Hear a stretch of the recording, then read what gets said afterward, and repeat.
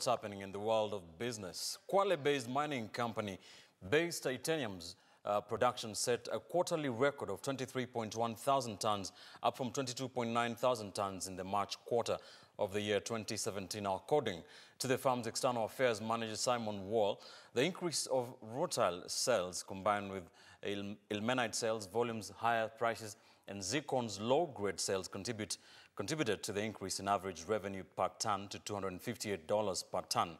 During the quarter under review, mine tonnage reduced to 2.66 million tons from 3.05 million tons, brought about by the slight curtailment of feed rates. As a result of the drought, the Mukurumudzi dam volumes dropped by 37%. That is, of course, to capacity to 4.6 gigalittres.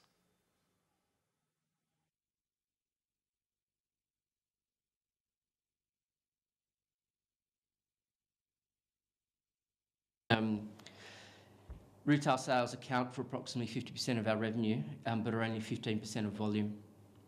So the number of retail sales in a quarter has a significant bearing on revenue, but not on sales volume.